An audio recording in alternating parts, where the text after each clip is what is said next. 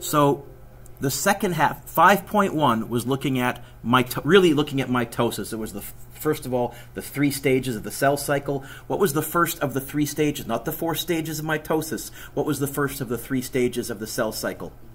Interphase, cell grows, does its thing, and near the end there was one more thing that happened. DNA replicates. Okay. Then there was mitosis, which we broke down into 4 stages. Mitosis was the process by which the cell basically replicates without quite splitting in 2. Everything but that. What were the 4 stages of mitosis? I do remember the PMAT. I remember that was the acronym. So the first one began with a P. Prophase. Oh, prepare. Prophase, prepare. What was the big thing that was going on in the preparation stage? What happened? I'm giving you a hint as to questions I might ask in the future, by the way. So the big thing in the prophase is that you get the chromosomes forming in their classic X shape. Sometimes they've started to, this is why there's some vagueness in the stages. Sometimes they've already started to form at the end of interphase. But yet, I'm going to say in prophase, part of the prepare, chromosomes form, the DNA, which was spaghettified, it's duplicated, and it forms into the X shapes that are ready to get split in half so that half the DNA goes with one cell and another identical copy goes with the other cell. What was the next stage after prophase? Metaphase. What happened in metaphase?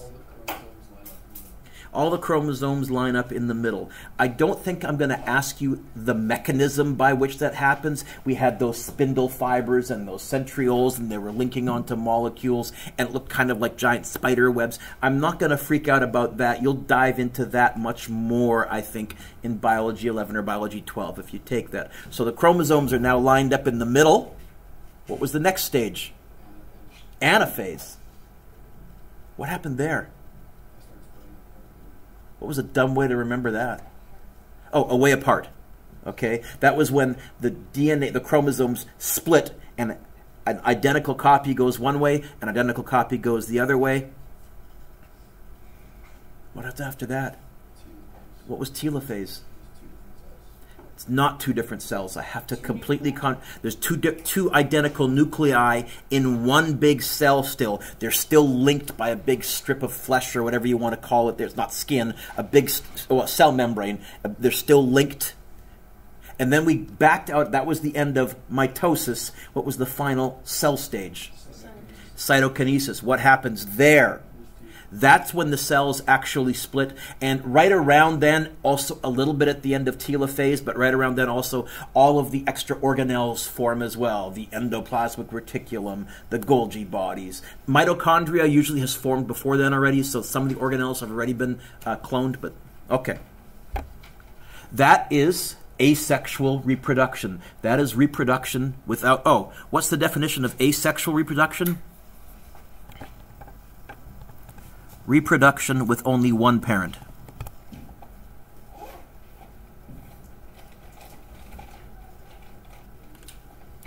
Reproduction with only one parent. And what this means, Paige, is that the offspring are identical. Boy, did I spell that wrong. Identical to each other and the parent. And what I mean by identical is genetically identical. An identical genetic copy of the parent is called starts with the letter C. Then there's an L. Then there's an O.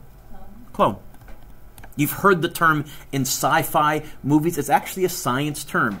If offspring are identical DNA, genetically identical to their parents, that's a clone. And it isn't just cells, Amy, that reproduce this way. There are actually larger life forms that reproduce this way. There are some advantages. It's really fast. You don't have to spend time trying to find a mate. There is no mating process. It's really fast. And so typically these produce lots of young. And as I said, no need to find a mate. There are, however, also some disadvantages, which is why not all life forms reproduce this way. Evolution has come up with probably a better system. So the disadvantages, you have a lack of variation in the offspring. And what that means is they are all susceptible, for example, to the same disease, the same poor conditions. If something goes wrong, it can wipe out the entire population and none of them might survive. The other issue with this is because you don't need a second body, because one parent is reproducing, all the offspring often end up in the same location.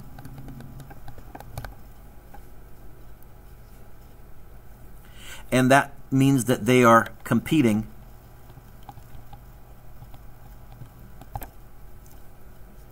for the same food and same space.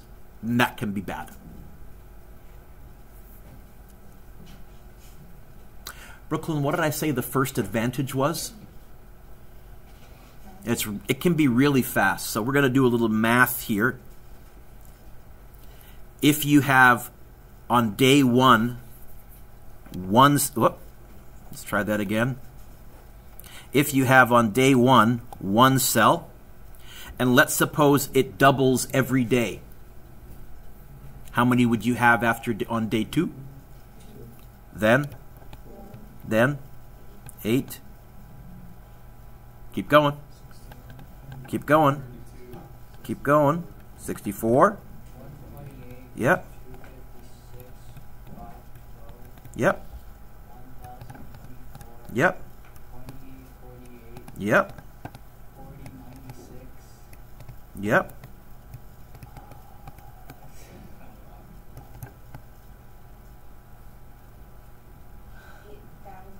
I got that already, 8,192. And then it's going to be 16,000. 192 is really close to 200, so it's going to be almost 16,400, except it's going to be 8 less and 8 less. So 400 minus 16, it's going to be 384, I believe. Okay. Should we keep going? I can probably do it in my head, but heck, let's go to our calculator now. So I have... It's 3276. Let me make sure I did this one right, because it's first thing in the morning and my brain isn't... Yeah, I was right. I should have trusted myself. So I'm going to go like this. Times 2.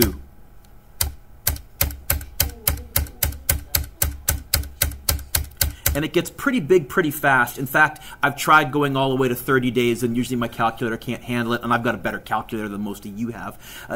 Now, this is every day. What if it only takes them, for example, an hour to reproduce? This is why sometimes you'll get sick, you'll get a bacteria or a virus, and you can almost feel it going through your body. You start to feel a little achy, and like an hour later, you're like, wow, I feel way sicker. There are certain viruses you can almost just feel. These suckers are reproducing really fast. Most bacteria and most viruses only need one parent.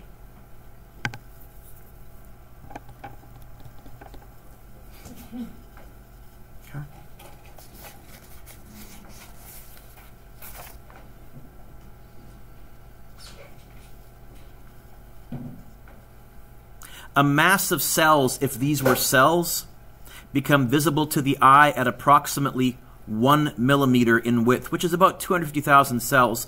On what day would this group of cells be visible? I guess we are going to have to continue. So let me start over here. Day 15, we had 16,384. Then it was times 2. Day 16 was 32,768.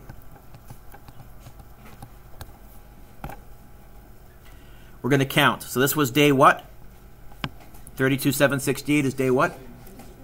And then we have, oh, let's try that again. 16,384 times 2. So that was day 16. Oh, I got to use my answer button, Mr. Dewick. That was dumb of me. So we're going to go like this. Times 2. Here's day 17. Day 18. Day 19. You know what? Right there. Already, you'd start to be able to see it with the naked eye. So, day 19. If this is a cancerous cell, you can see why we say it's so important. As soon as you notice something, go to the doctor right away. You can never go too early. Get yourself tested right away. There are 5 types of asexual reproduction. And as much as I hate memorization, I will probably ask you these 5 types so you can make a little note. This would be a good list question to ask you on a test. You can make flashcards or study guides later on, and I'll be including them in a crossword puzzle. The first one is one that we call binary fission. Binary fission. You can pronounce it fission or fission. Both are accepted.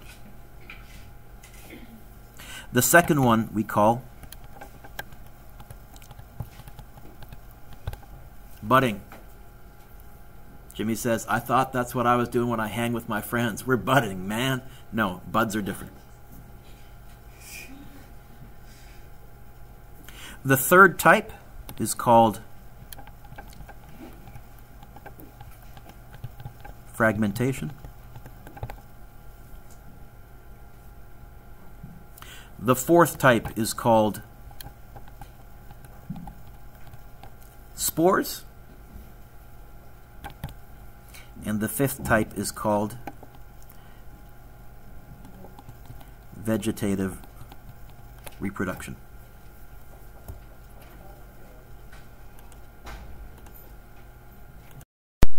How many types? I bet you now we're going to look at each type and I'll explain what each one is. That would probably make sense. So, binary fission. This is usually used in single-celled bacteria, amoeba, paramecium. You may have looked at swamp water and seen through a microscope those little single-celled life forms. They are animals. They are life forms. So, in an amoeba,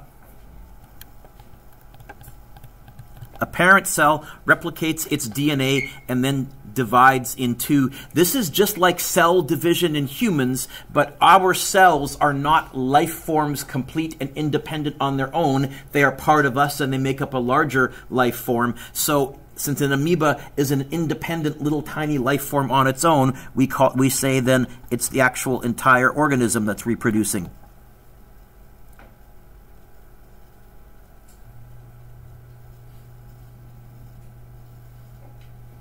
And the other one that I said does this is bacteria.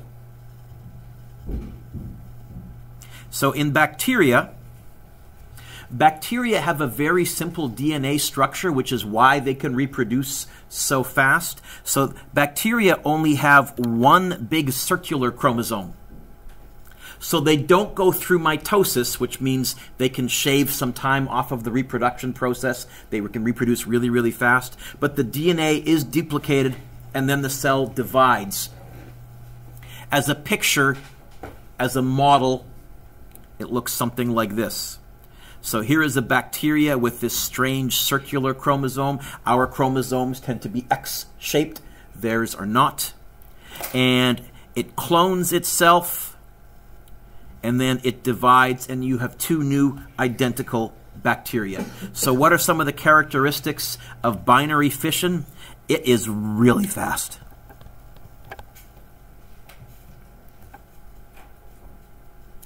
Because you have all these new cells being produced, and Quentin, because it's a less complicated, simpler model of duplicating the DNA, more can actually go wrong. It can mutate rapidly. This is how bacteria develop antibiotic resistance so quickly. It's why you need a different flu shot every year. It's why in the past 20 years we've realized in the medical community, so antibiotics, the first one was penicillin. It started in the 1940s, and they saved probably billions of lives. But especially in the 60s and 70s and 80s, doctors were prescribing them willy-nilly like crazy. You're sick? Here's some antibiotics. Take it and you'll feel better. The problem was then all the bacteria weren't killed by that antibiotics. Most of them were, but the ones that survived because they had mutated and they were now somewhat immune to that antibiotic, and then they would start to reproduce. Well, now you got to use a different antibiotic. Oh, and then the ones that survived that batch, now you got to use a different antibiotic. You may have even heard the term superbugs. We have built those inadvertently ourselves because we were sloppy with antibiotics. We were prescribing them all the time. And the ones that survived were so tough, they had mutated so tough, that right now there's very little that can kill them. So now what we're doing is we're saying, you know what, Mara, are you sick?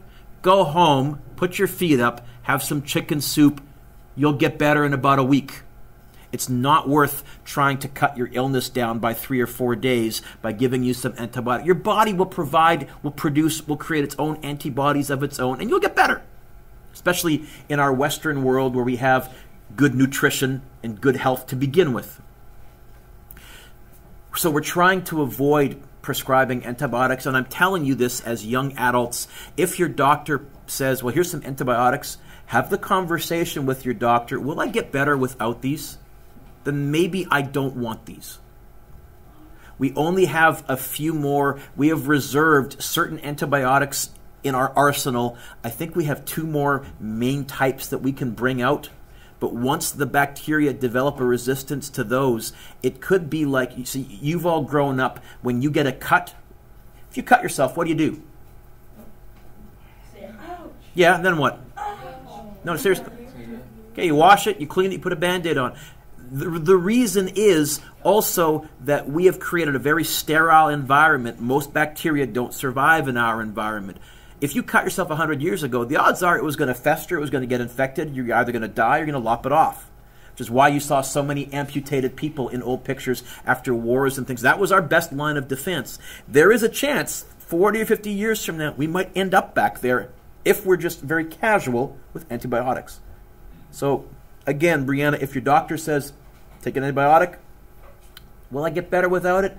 Thanks, doc. I understand that you wanted me to shorten my illness. I can go okay without it. Is that what you say? Pardon me? Is that what you say? I ask. Really? Oh, yes.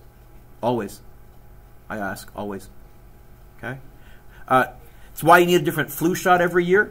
Now, the flu is a more serious illness. People actually can die from the flu. Not so much among young people, not so much in our, quote, Western world where we have better nutrition. But, for example, in 17, I think it was, we had this thing that they called the Spanish flu. It wiped out about 1/10 of the world's population. 1 in 10 young people died from it. It was a weird flu. Most of the time, the flu doesn't kill healthy kids. This killed healthy kids. So you can imagine at our school, of 1,000, 100 students would have died from the flu that year. And then the other reason this flu is very, very mysterious, it's mysterious. We don't understand it. It was very virulent, which means very, very fatal. Every woman who was pregnant who got it died. I think it had a 90% or 99% kill rate. If you were pregnant and you got it, you died. We don't know why that was the case. So get your flu shots. Back to here. In this, then, there is no mixing of genes. Genetic material doesn't get exchanged. So apart from any mutations, and the mutations occur because you're reproducing so often that there's a bigger likelihood that something goes wonky, all the offspring are all, instead of identical, what word can I use that begins with the letter C? Clones.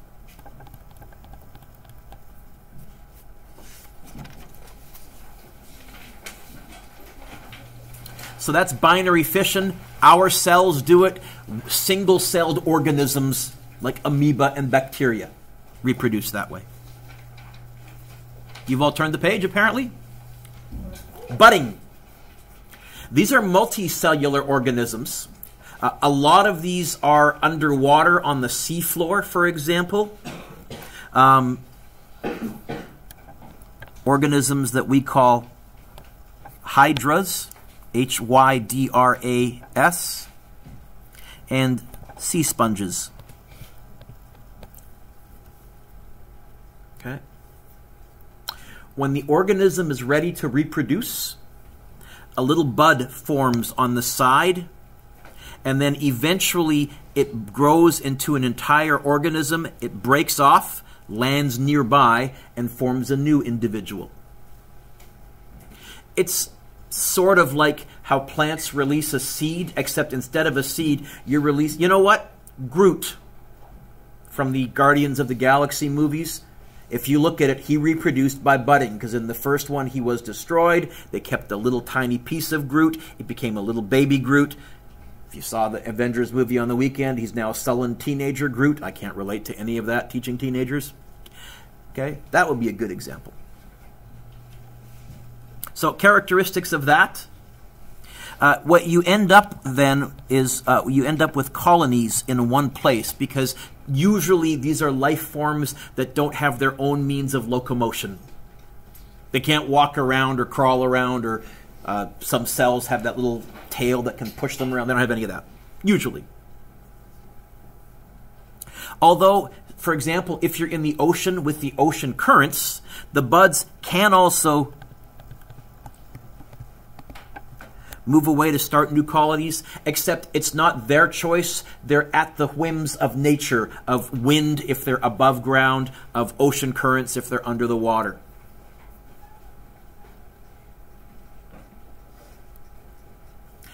Again, there is very little genetic variation, so all of the individuals will be affected by the same issues. We're finding that right now with the fact that the oceans have started to warm up in certain areas. We're finding whole massive areas of the ocean floor is dying off, whether it's coral or sea sponges. We're just finding, because they can't adapt and they're all genetically identical. So they're particularly susceptible to climate change, which is real. Sorry. What was the first one? Binary fission. Second one, budding, not hanging out with your friends. That's something different. Third one, fragmentation. These are simple organisms.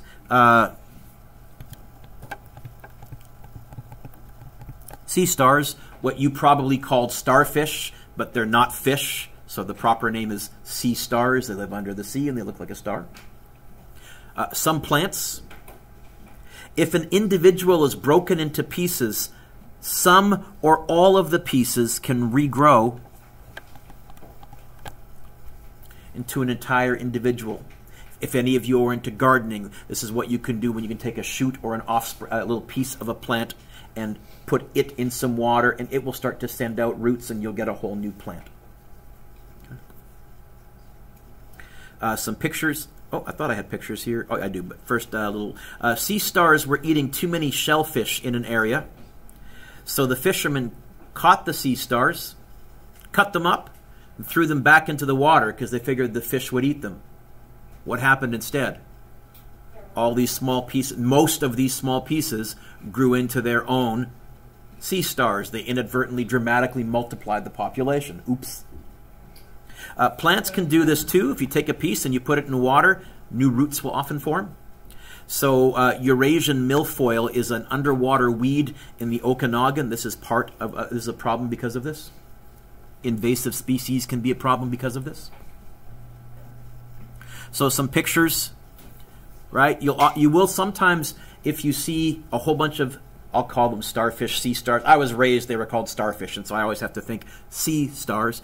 You'll see a whole bunch of them underwater. If you look close, though, you may see some that are missing a limb. Probably it was lost to a predator or something like that, and you might see that the limb is starting to grow back. We're studying that because if we can learn how to do that in humans, that would mean that if you're in an accident and you lose a limb, there should be, I mean, it grew once when it was in your mother's womb. There should be some way to re-trigger that mechanism, maybe. Okay. This is fragmentation as well. And here, taking some leaves, taking a twig, putting it in water, and often you'll get an entirely new plant forming. Some of the characteristics. Again, you may notice a common theme. It can spread quickly. And they're really tough to kill. For example, if you had all these underwater weeds and you thought, I'll go in with a weed whacker and just shred them, will that work? You'll probably actually have made the problem worse, right? Much like the fisherman did with the sea stars.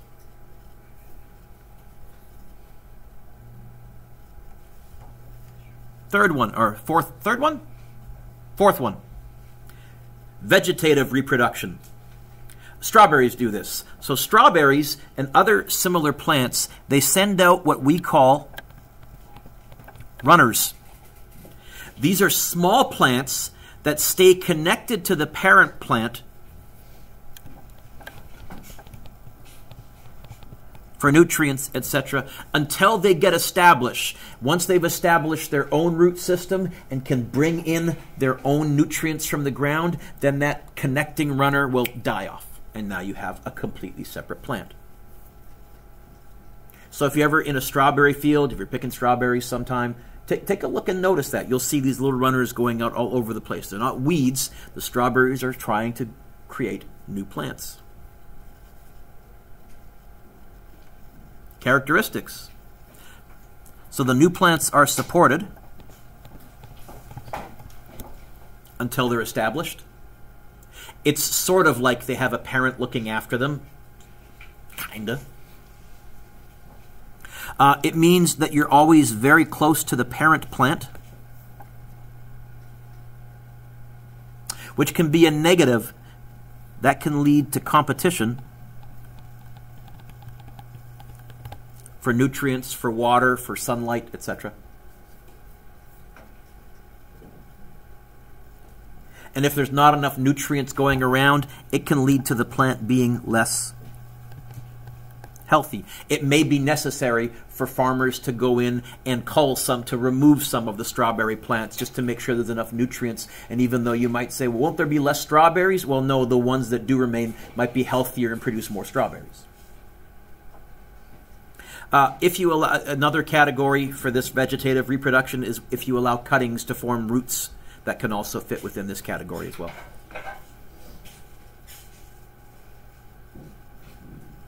So an example is what we call grafting. How many of you heard the term before? Graft. Okay. Some plants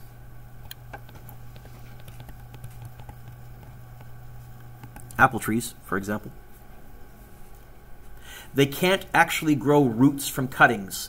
If you take a twig of an apple tree and you put it in water, that twig will not suddenly start to develop a root system. Some plants will. Apple trees won't. So what farmers do is they take a branch of the tree that they want and they graft it onto a plant that has a root system established. So you have a small base, a small trunk that has roots. Usually you slice it at an angle like that. Here's the one that you've taken from a different plant. You try and slice it so that they fit together like a jigsaw puzzle. You wrap it and then often you coat it in wax to seal it, and they will become one plant. This is how we have developed, we have bred all these different types of apples, all the different flavors of apples that you see. It's when you graft, oh, I'll graft a Macintosh apple onto a Golden Delicious. What will I get now? And over generations, you get, well, red apples and green apples and golden apples and all these different flavors of apples.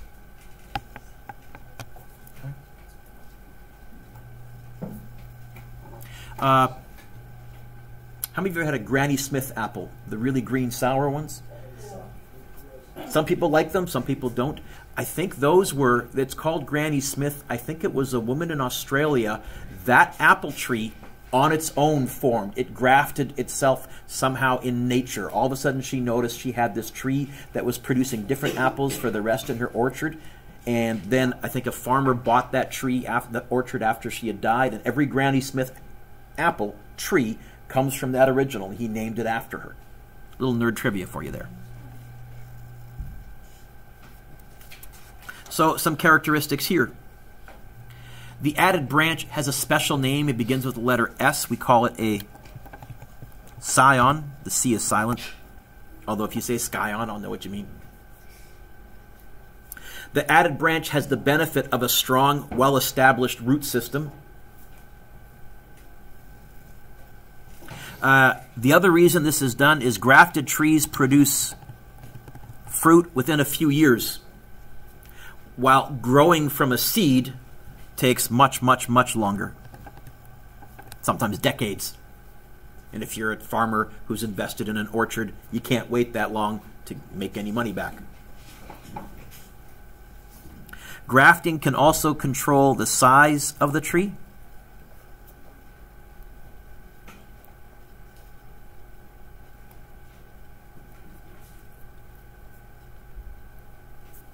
So, for example, you might have the root be a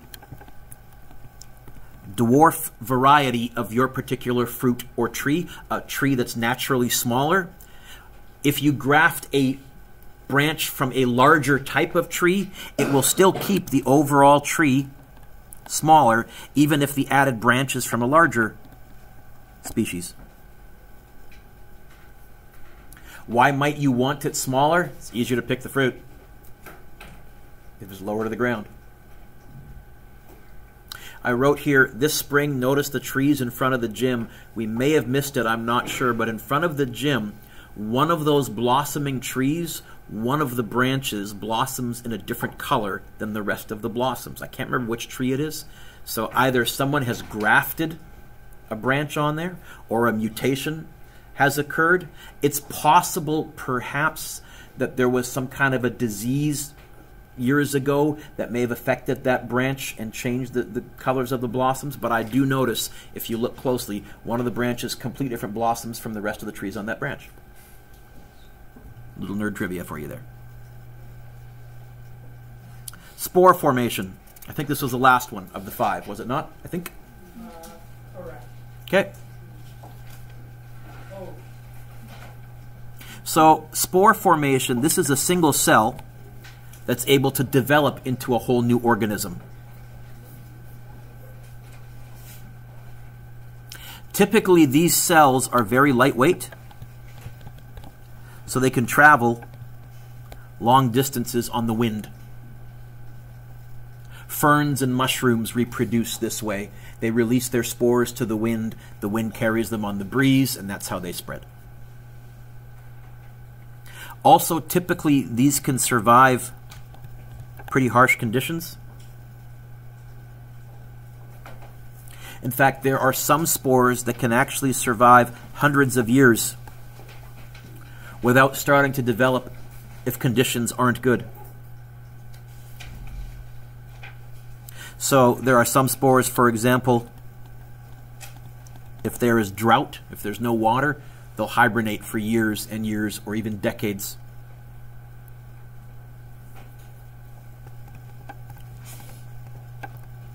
Or extreme temperature.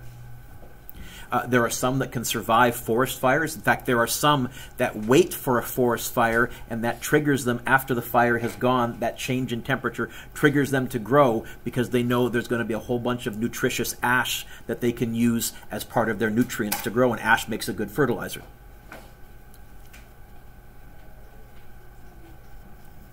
So this is a table right from your textbook. Did I include it in your notes? I can't remember. So you might want to make a little note. Table 5.1, advantages and disadvantages. This might be some good multiple choice E kind of questions. Which of the following are some advantages? Or this might be a good list question. So what are some advantages? Large numbers are reproduced very quickly. You only need one parent. Large colonies can form. And if you have a really big colony, it can outcompete other life forms. You can starve out every other life form because every life form is competing with every other life form technically in nature.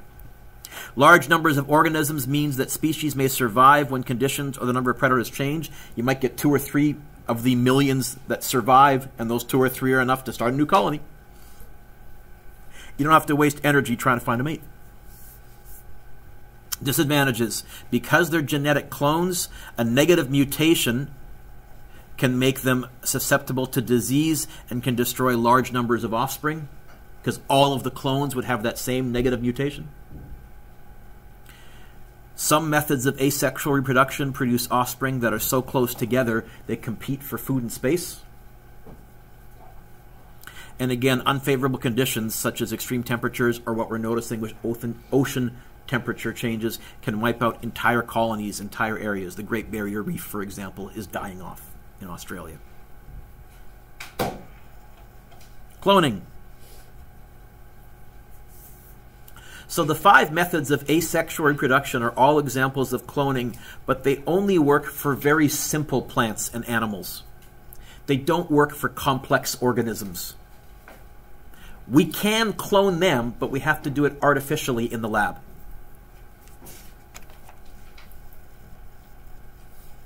So some myths and some reality. Now I have to be honest, this handout here I made in 2015, and even just in the 3 years, I suspect that there have been huge changes. I'll talk about one at the end if you remind me to talk about CRISPR. What? CRISPR. So we have human-assisted cloning. Why? Well, one thing we're trying to do is to save genetic information from an endangered species. Endangered species. What movie franchise has made a complete living out of playing on this idea? There's yet another one coming out this summer. The last title, the second word of the movie is world. Begins with letter J. Okay, the whole Jurassic Park, Jurassic World, those are all cloned dinosaurs. We have talked about, we do have woolly mammoth, we have woolly mammoth DNA, and it's we think intact. You really wouldn't know until you tried, and so it has debated, could we get an embryo, say, from an elephant, which is a similar species, implant that into an elephant's womb? Could we clone a woolly mammoth? And then we watch Jurassic Park and we say, boy, huge furry elephants running around. Maybe we need to think that through. You can also mass produce an organism with desired characteristics. Okay. A lot of the plants and vegetables that we buy are clones. Bananas are primarily clones, for example. This led to a major issue. Your grandparents, your great-grandparents ate far tastier bananas than you ever did. So the banana from the 40s and 50s and 60s was the Cavendish, and it was a delicious, very tasty banana. And because it was the #1 seller all over the world, banana orchards, they're not called orchards, I can't remember what it's, plantations, started to primarily focus on the Cavendish, and then in the mid-1960s, a virus wiped them out all over the entire planet because they were all clones of each other. They're gone, they're extinct. The current bananas that you eat right now, which are pretty good, they're also under threat from a virus. A bunch of countries have lost their whole stock, and so we're fighting a battle to see if we can keep this one. But already scientists are trying to crossbreed different bananas. They want one that's nice and sweet, that's tasty, that lasts longer, right?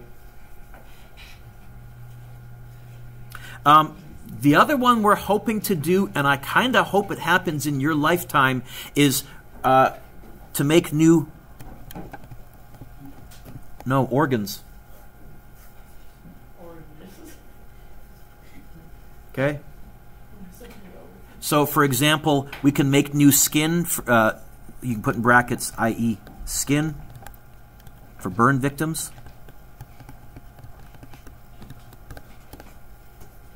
Although it sounds a little bit gross, they are trying to see if they can produce pigs, because pigs are about the same size and mass and internal structure as human beings, where they could harvest the pig organs and implant them in humans.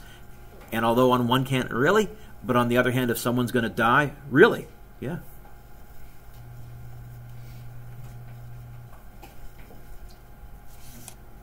Okay. So what's some of the future? Growing transplant organs in pigs. You might be able to actually have that organ have enough of your DNA that your body wouldn't reject it.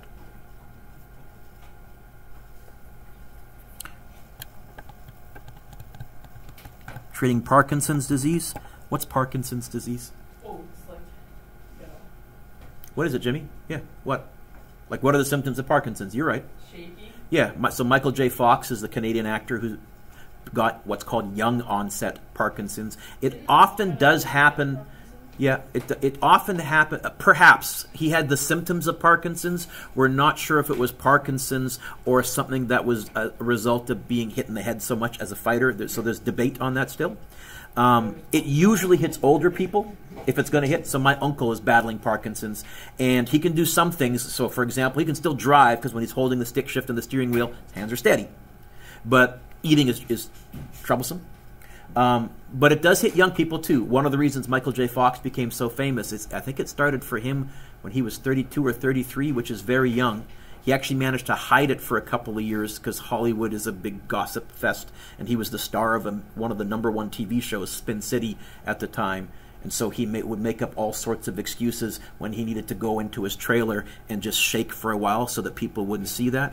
He actually managed, I think he even had brain surgery without anybody knowing about it, which is pretty impressive, I guess, as a secret. But he has now become an ambassador for Parkinson's disease to try and cure it.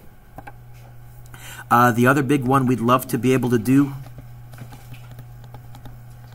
we'd love to be able to regrow someone's spinal cord in a lab so that people that are paralyzed, or if we could get their spinal cords inside their bodies to regrow. Because again, it grew once when you were in your mother's womb. Why can't we do that again? That would be such a game changer. So I guess I meant to say spinal cord injuries. There, take off the S. Spinal cord injuries, etc.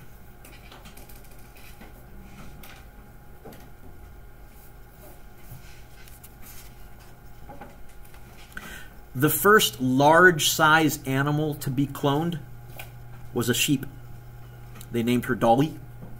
And this would have been 1995-ish, so a little more than 20 years ago. Okay? So all cells have all of the DNA. Every cell in your body has all of the information needed for the whole organism. Your stomach cells have the information to run brain cells. That DNA it's the same DNA. Your liver cells' DNA has the information to run skin cells. It's all there. But in each cell, they have, I'll put this in quotes, forgotten how to use most of the DNA. They only know how to use that which they need for interphase. So scientists took the DNA from an adult cell and they put it into an egg that had its nucleus. And by egg, I don't mean chicken egg, I mean sheep egg. Yes? Yeah. Okay? They'd removed the nucleus. So, where is all the DNA stored? Inside the nucleus. They'd removed the old DNA and replaced the new DNA. Now, this was very, very complicated, and you're talking microscopically small. This egg was then implanted in a host mother.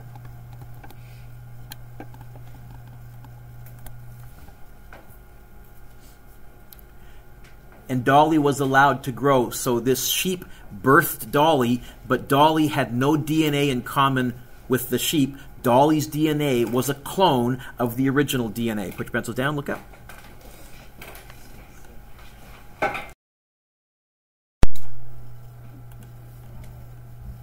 So, scientists removed the nucleus of an egg cell from a female sheep, and then a mammary gland cell is removed from an adult female sheep. This cell and the egg cell are placed next to each other in a bath of chemicals. We actually use some electricity to cause them to fuse. And because the cells have fused, but there's only one nucleus, that nucleus takes over operation of the entire cell. So there's the fused cell. The fused cell begins dividing to form an embryo. The embryo is then implanted inside a mother. So Dolly was born on July 5th, 1996. She died young but non-cloned sheep often do as well. There was a virus on the farm that she lived on, and other sheep died. So we don't know whether she died young because something went weird in the cloning process, or whether she died young because sheep die. It's not like they live to a ripe old age in most situations anyways. How old do they typically live? I don't know. There was no evidence that she was less healthy, but lots of cloned animals are very unhealthy, or the embryos die very early. So lots of stuff goes wrong. And there is some evidence, at least there was when I did the research a few years ago, that cloned animals might have weaker immune systems. The fact that Dolly died from a virus, we see they seem to be more susceptible to getting sick. But it's such a small sample, it could just be a fluke. It's not like there's a million cloned animals out there that we can study carefully. It's only been, a few.